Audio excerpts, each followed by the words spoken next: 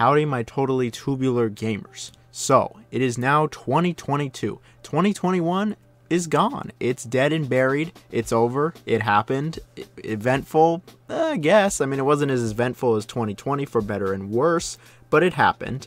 Now, one thing I did do in 2021, though, was played video games. I played a lot of video games. I finished a ton of video games, more than anyone probably should when it comes to playing and finishing video games. I finished the most in 2021 that I finished in my entire life. To take it a step back further, in 2020, I really decided that I was going to take a serious stab at my backlog. See, over the last decade and a half at this point, I've accumulated thousands of video games. That is not an exaggeration. Just through Steam sales or gifts or buying them or whatever it is, I've just got a ton of video games, and I have not played, let alone finished, hundreds of them. And I was like, I've been sitting on these games for a long time. How about I actually play through them?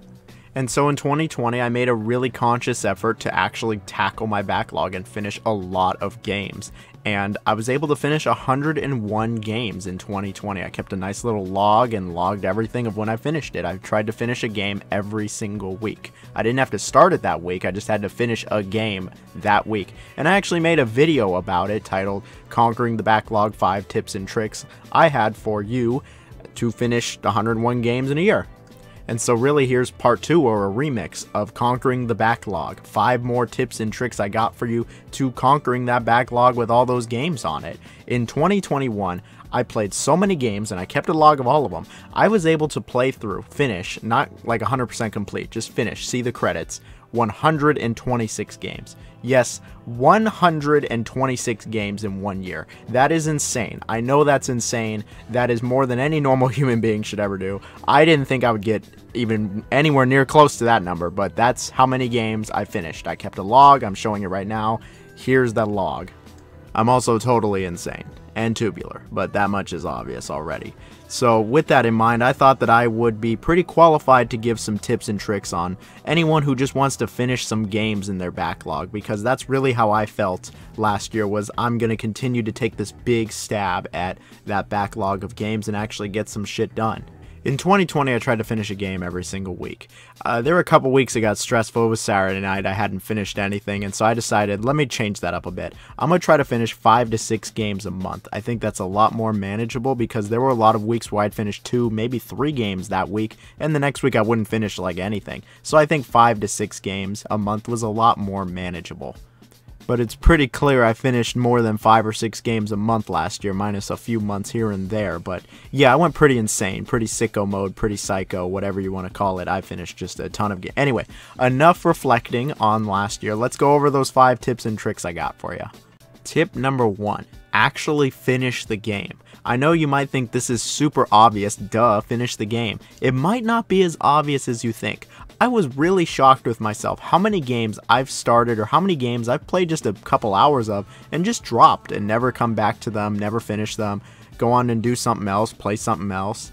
And I know a ton of people that have done the same thing, where they get a certain point in the game, they don't like it, they drop it. They get to the final boss, they don't want to grind, they drop it. Or maybe they played an hour or 2 and it just didn't resonate with them and they said, I'll come back later, and it's been 10 years and they still haven't finished the game.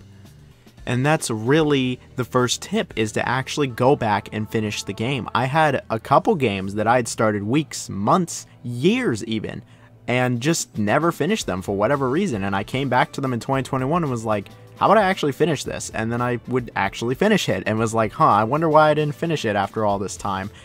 And I know a lot of people leave stuff hanging for whatever reason, so my advice is look through your backlog and look at the ones you've actually started or maybe played a bit of, or maybe even gotten really far in the game and dropped for whatever reason, and go back to them. Finish them. Finish it up. Get it done. Tip number 2. Keep it varied. Now, I brought something up similar to this in the last Conquering the Backlog video, but I'm really doubling down on it this time. It is incredibly easy to be burnt out on video games when you play a ton of video games. But there are a few ways to remedy this, and I think the best way is to keep it varied. Play different styles of games, play different genres of games, play games that are from different companies. Don't play a bunch of open world games in a row. Don't play a bunch of games by Ubisoft in a row. Don't play a bunch of racing games in a row. Split it up. Play different games of different genres, different companies. Just mix it up as much as possible. Keep it incredibly varied, or it's gonna feel stale, it might feel repetitive, it might even get boring, and you might get burnt out, which is the last thing we want. It's pretty obvious, but a lot of games share gameplay elements, design philosophies, etc., etc., and some games even look similar. So really, you want to keep things varied, because if you play a bunch of games that are all very similar to each other, they might start to blend, or worse, they might start getting stale, and then you might get burnt out. So I recommend jumping between a bunch of different genres, style of game, maybe even developer if you need to. If your backlog is even a third as big as mine, I am sure there are dozens of styles of games in that backlog that you could play from. Don't play a bunch of first-person shooters back-to-back. Don't play a bunch of open-world games back-to-back. Don't play a bunch of racing games back-to-back. Don't play a bunch of games by Ubisoft back-to-back. After you finish a game, let it simmer a little bit. Don't immediately go on to the next game in the series or another game that's like identical to it. Let's just use, I don't know, Fallout as an example. When you finish Fallout 3, don't go to New Vegas immediately. Give it a little bit of time. Let it simmer. Let it sit with you. Play something else that's different for even just a little bit, even a day. That's all you need. Just not back to back. Doing it back to back, it's going to feel very similar, and there's a really good chance that it will just kind of blend in. You want to get a unique experience from the game, and it's a lot harder to do that if you play a bunch of games that are super similar to each other in a short span of time. Like, it's just how it's going to be. The human mind's going to make connections and go, oh, it's just like this, it's just like that, and that's just not a good idea. So I tried to keep things as varied as possible so I would never get bored or burnt out or feel like games were blending. Tip number 3, stop buying games. I know this one also probably sounds really obvious, but I am incredibly guilty of this. I am just a monster. I can't stop buying games. I see a good deal, and I pretty much just swoop in on it, and now I have another game that I've added to the backlog almost immediately. Stop buying games. Only buy games that you think you're going to play sooner than later, because there are a bunch of games that I have bought over the years where I go, oh, this is a good deal. I want to play this eventually. Yeah, I'll get to it eventually. And I just buy it and put it on the backlog immediately. And it's like, why did you buy it then if you're not going to play it? And there are a couple games now that I bought and was like, yeah, I'll get to this eventually. And that eventually is still not here. It's been over 10 years now, and I still have not played the game. When am I going to play the game? Why did I buy this? And then why did I even put it on the backlog if I was never going to play it? I've had some of these games like more than half of my life of me saying, oh, I'll play it eventually. When am I going to play it? It just never ends. And I'm very, very guilty of it. I've tried my best to stop. There were a couple times last year where I was able to stop, but for every time I was able to stop, there was like 2 or 3 times where I was just like, oh, that's a good deal. Oh, I want that. Oh yeah, I'll play that eventually. And I ended up buying them. And then like immediately after go like, what the hell? Why did I just buy that? When am I going to play this? And it's nice to have that mentality of like, yeah, I'll get to it eventually, or I'll play them eventually, but it's just like, when is eventually? Like, when you're dead? I mean, people don't live forever. Life is limited. Our time on Earth is not the longest. When are you going to play this? And so that's why my tip really is to just only buy a game when you're going to play it sooner than later. Don't buy a game and put it on the backlog immediately. It's probably not a great idea. It's what I've been doing all these years, and now we're going on 10 plus years that I've had some of these games, and I'll get to them eventually. Yeah. Right. Tip number 4. Be selective, be picky, and know what you like. Piggybacking off not buying every game that's on sale, buy games that you know you're gonna like. Buy something you're interested in. Do some research. Don't willy-nilly buy a bunch of games because you heard something nice about it, then you play it and you don't like it, or you decide that it's too long or whatever. Only buy what you think you're gonna like. That much is, again, seems pretty obvious, but I can't tell you how many games I bought and just go, why did I buy this? I don't even like this. And then on top of that, be picky with what games you fully complete, what you just play through, and what you might just rush through. If you're loving a game, go ahead. Play all the side quests. Do everything. Get the collectibles. play everything. See as much of the game as you can if you're really enjoying it. But if you're really not, or it just kind of feels like a drag, or you're just not all up for it, just play through the main story and that's it. Be selective. Don't complete a game 100%, or don't do like all the side quests just because that's what you usually do in a game. Only do it for the games you like and the only games that you feel are worth it. Not every game is worth it. Everyone's tastes are different. So next time you go, oh, I'll just 100% this Lego game because I've 100%ed all the other Lego games. Well, what if you don't like this Lego game as much? Why would you want to 100% it? Just finish the Lego game and be done with it. Go on to one that you think deserves for you to 100%. Just be selective about what you're going to 100% or play through, or what you're going to do more than is necessary to just get the credits. And tip number 5, the most obvious one, have fun. Despite what investors and stupid companies think, video games should be fun, and not a job. This should be enjoyable all the way through, and the moment you're not having fun is the moment you're doing something wrong.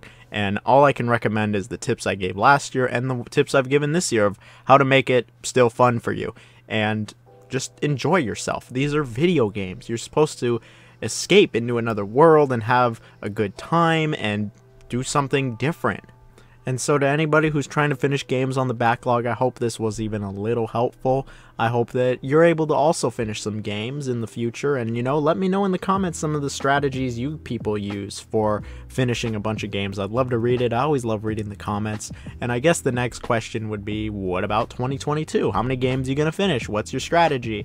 Well, I'm probably not going to play through as many games as I did last year. I don't think I'm going to finish 126 ever again in my life, or even get near that again. I mean, I doubt it. That's just a lot of games. I really love video games. Clearly, I love playing games. I love talking about games. I love making the ranking videos and sharing my experiences with all these games. Literally hundreds of games that I finish, and I think it gives me a unique perspective. Play to the beat of your own drum. Play how you want to play. Play the games you want to do. There's nobody that is stopping you from playing whatever you want to play and however you want to play. These are just some tips I've had for if you want to finish a ton of games because you've had a bunch of games. If you want to stick to one multiplayer game for years, do that. If you have fun with that, there's nothing to stop you. If you do that though, I don't really know why you're on this video, especially at this point, but do what makes you happy. But no, I don't think I'm going to finish as many games this year as I did last year. That'd be pretty insane, and I want to play some big hefty RPGs this year. There were some that I held back on last year because I just wanted to finish as many games as I could, and that's kind of hard with RPGs, so I mean, you could probably notice if you looked on my list, I didn't actually play a bunch of RPGs. But anyway, as far as 2022 goes, I hope it's a good year for not only me, but everyone else. It hasn't started out all that well, to be honest, but I think that maybe it'll be a good year. Maybe it'll pick up, and it'll be a really exciting, great year for video games, COVID, and everyone else, and all that great stuff. Anyway, that's it for this video. I hope everyone has a great day. Leave your comments about whatever you want to tell me. I always read the comments, love reading the comments. Here's to a better 2022, better year, better life, all that great stuff. And I'm sure I'll see you next year with another Backlog Tales or another tips and tricks video on the backlog. I mean, let me know what you people think about this. Have a good one, everyone. See you later. Yeah, bricks.